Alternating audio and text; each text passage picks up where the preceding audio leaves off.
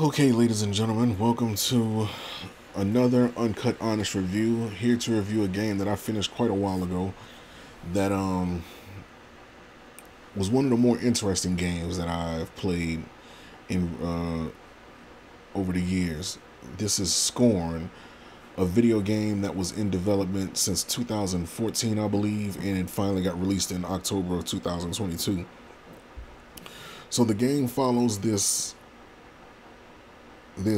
creature who seems to be trying to escape this odd world of biomechanical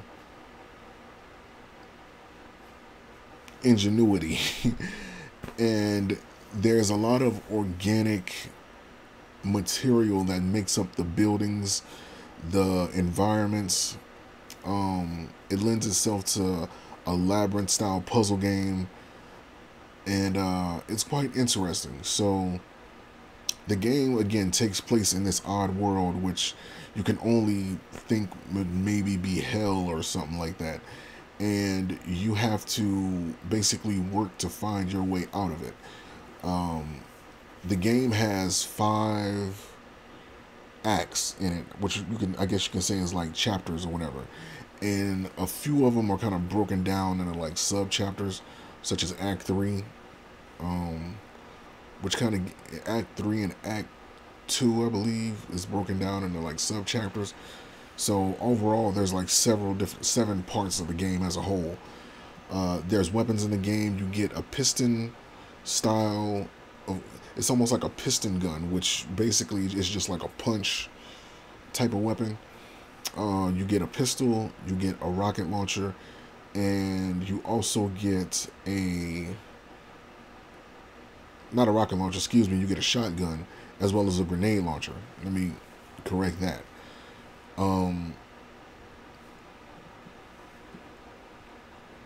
The monsters in the game kind of lend themselves towards looking like objects. I'm gonna just say objects, and organic objects, and you see them walking around throughout the map.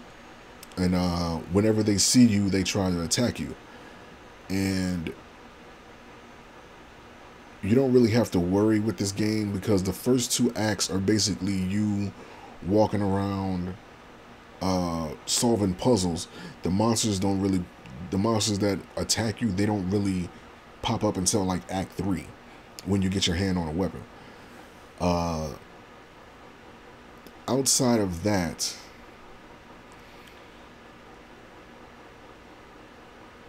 the game does seem to be a bit confusing as to what it wants to be. At times it feels like it just wants to be a puzzle game.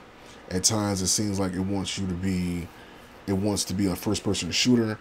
At times it feels like it wants to be something else, and it just doesn't lend itself to anything worth, like, not anything that you can really pinpoint, so if you go back and you look at like the artwork from like going all the way back to 2014 when the game originally was when the game was originally getting crowdfunded. I believe it got crowdfunded on like Kickstarter or something like that.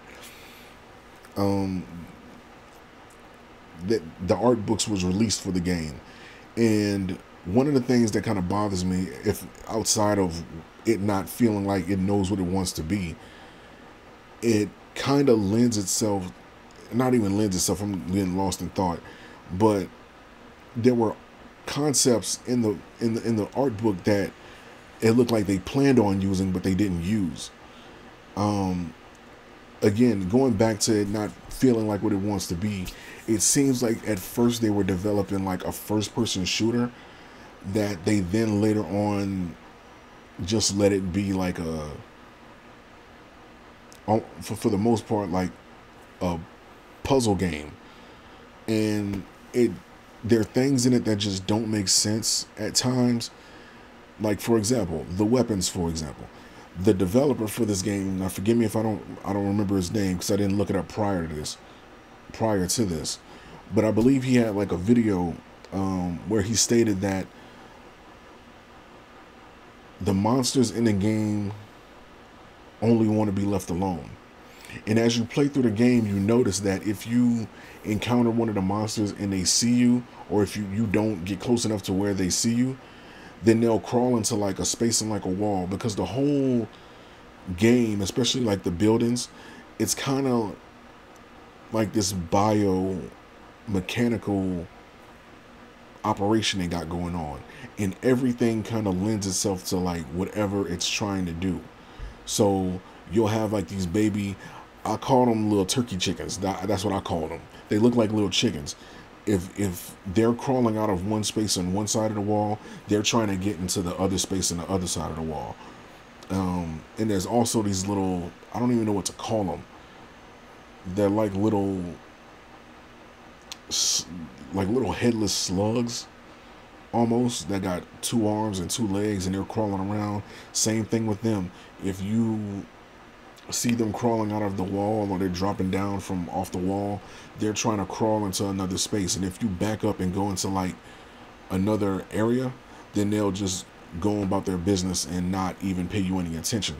So when you think about that, the game itself is like, you have to treat the monsters like a puzzle as well, to where, because you don't get that much ammo, there's enough for what you need to do, because the game, the way it's designed, it's almost as if they don't want you to even encounter any monsters in the game, which sometimes is difficult to do, because they have like these big horse looking monsters or whatever that are in hallways that oftentimes you can't just avoid. So you have to use weapons in that. But even then, if you back up, they'll go on about their business, and they won't pay you any mind. But to that effect, when you think about it like that, the game doesn't really want you to use your weapons at all. There's only really one boss fight in the game, to be honest with you, and it doesn't. That's the only real time you really have to use your weapons, during that one boss fight. You have to fight the same dude like twice, kinda, and you get a weapon from him that really you don't honestly get a chance to use. It's like you get a weapon and you don't even get a chance to use the weapon that they give you, because there's nothing else after that boss fight.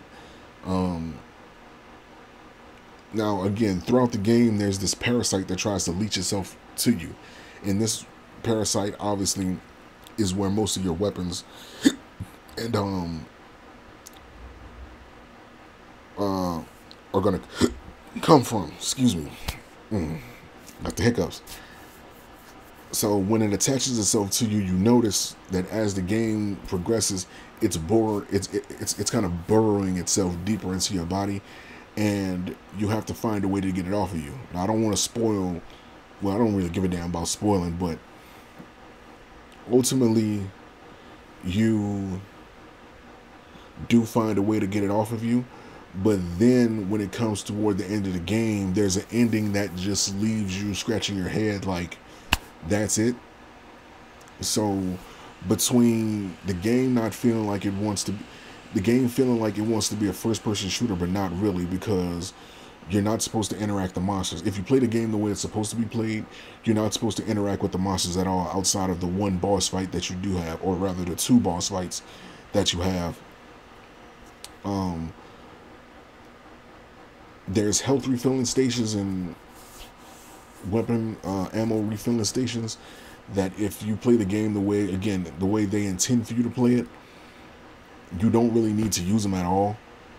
But again, if that's the intention, then why even have weapons in the game in the first place? So that's just my opinion. I don't know. The game is confusing. It seems like, again, they wanted to go for it to be like a labyrinth puzzle style game. Then they wanted it to be a first person shooter. Then they kind of wanted to be like a scary environment. But here's the crazy thing. The environment that they have the game set in lends itself to wanting to be something scary, but you be so pissed off as you playing the game, you don't even care to be scared no more. I don't know if that happened for anybody else playing this, but I was so mad at this game, and I wanted it to be over so damn bad that I just didn't even Like the little jump scares, which is only like a couple of them, didn't even scare me. It was just like, oh, that happened, you know. And if I didn't mention it before, the ending made no sense whatsoever. I mean, it kind of did, but then it's like all that for that. You know what I mean? It's just, and the game doesn't have multiple endings. That's another thing that I almost forgot. So in this game, again, there's puzzles. Now there's different ways that you can go about solving the puzzles. You know, there's different ways you can solve the puzzles. However, it doesn't change anything about the game whatsoever. So that's another stupid thing. Like, if you're going to have the game linear like that, what's the point of even having, you know, optional ways to solve the puzzles? Especially if there's no alternate ending. There's not multiple endings, only one ending in the game. So that made no sense. So the game, in my opinion, is pretty bad. I mean, I'm one of those people that I didn't even finish the game. Once I got to like Act 4, I was so frustrated with the game. I watched somebody else beat the game on my stream because I just didn't have time to, like, it's like you feel like you're wasting your time. You know what I mean? And I'm glad I did. Seeing the ending and knowing there's no alternate ending, it's like you're glad you didn't finish this game because it's just a big ball of what the fuck. That's the only thing I can really say. It's confusing, it's frustrating, and it's unfulfilling. It's not a game that puts a smile on your face, that's for damn sure. And considering that they had people waiting for this since like 2014 and that's what they got, man. The one saving grace that this game has is that it's on the Xbox Game Pass. For however long left it's going to be on there. I'm pretty sure it's going to be on there for a few more months, but that's the only saving grace. If you paid money for this game, and I looked on Steam, the game is like $40. The game is $40. I think at the time I looked, which was like last month, it was like $35. I think they gave it like a $5 discount. But the game was $40. And if you paid $40 for this game, you have every reason to be pissed off. If you played it like me on the Xbox Game Pass, and I didn't even want to finish it then, you kind of can't be too mad because you basically got it for free. So I will say this game, it was a letdown. It's like it wanted to be something, it felt like something else, and it just didn't capitalize on any of it outside of maybe the puzzles. You know what I mean?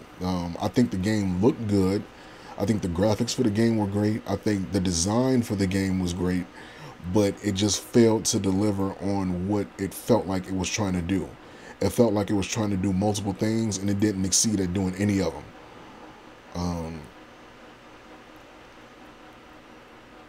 Outside of the puzzles, but that's the only thing I can really give it, because there's no narration in the game, so you have to kind of just feel for what's going on.